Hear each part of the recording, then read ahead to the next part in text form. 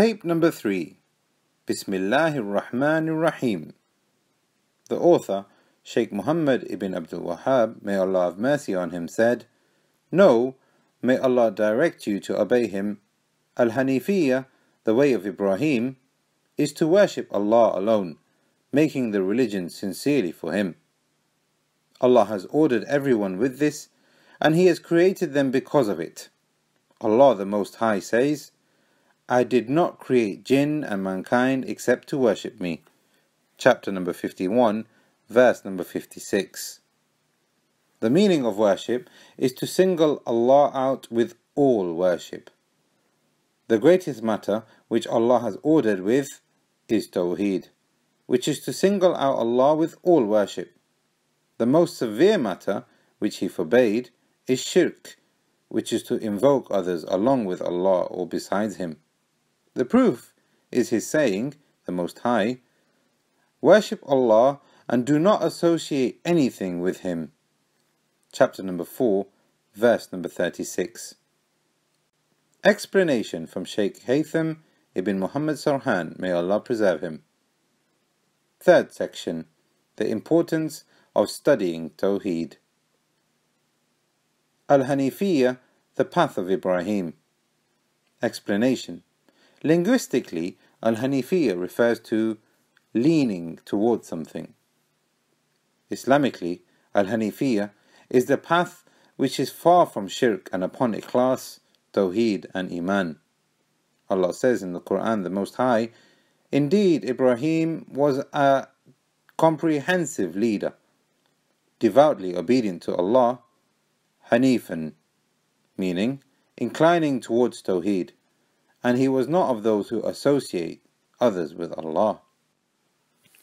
The author says that the meaning of "to worship me" is to single me out with worship. This is the saying of Ibn Abbas, may Allah be pleased with him and his father, when he said, "Every instance in which the word worship is used in the Quran, it means Tawheed." The author, Muhammad ibn Abdul-Wahhab, may Allah have mercy on him, said, "If it is said to you, what are the 3 fundamental principles which it is obligatory upon mankind to know, then say, the slave knowing his Lord, his religion, and his Prophet, peace and blessings of Allah be upon him. If it is said to you, who is your Lord? Say, my Lord is Allah, the one who has nurtured me and all of His creations with His blessings and favours. He is the one whom I worship, and there is no other whom I worship besides Him." The proof is His, the Most High, saying, "All praise is for Allah, the Lord of the worlds. Everything besides Allah is created, and I am one of those creations." Explanation. Fourth section, the 3 fundamental principles. The author, may Allah have mercy on him, began by mentioning the 3 principles, which are the 3 questions each person will be asked in the grave. He draws the attention of the reader by asking a question, then he stated the answer. The author, may Allah have mercy on him, clarified the first principle, that the Lord, the one deserving of worship, is Allah, the Perfect and the Most High. Then he mentioned the proof for it, which is the saying of Allah, "All praise is for Allah, the Lord of the worlds." The Lord is the one who should be worshipped. Explanation of the statement, "All praise is for Allah, the Lord of the worlds." Explanation. This is the first verse from Surah Al-Fatiha. It contains the 3 categories of Tawheed. The verse where it says, "all praise," meaning, praising Allah is a form of worship. So this affirms Tawheed al-Uluhiyyah, affirming Tawheed of worship for Allah alone. The part of the verse where it says, "for Allah," meaning, Allah is one of His names.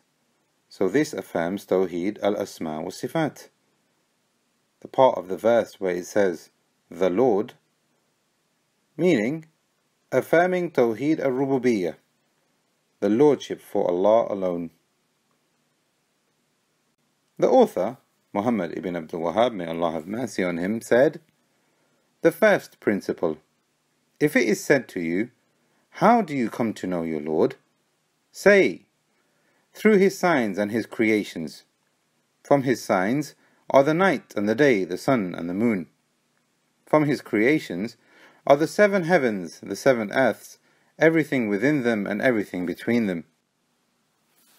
The proof is His, the Most High, saying, and from His signs are the night, the day, the sun and the moon.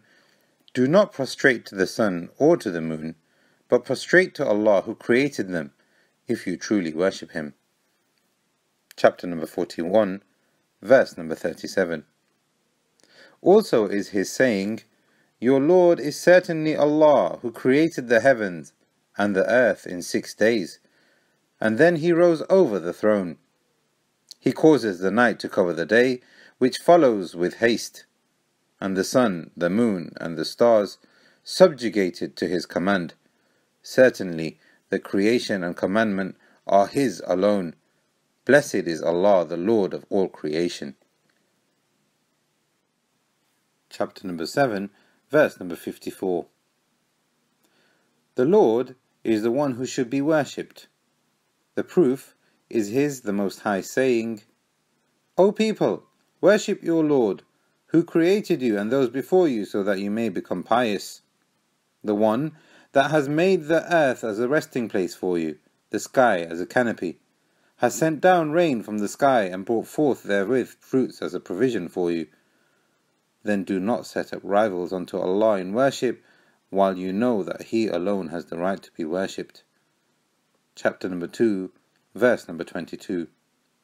Ibn Kathir, may Allah have mercy on him, said, "Only the one who created these things deserves to be worshipped."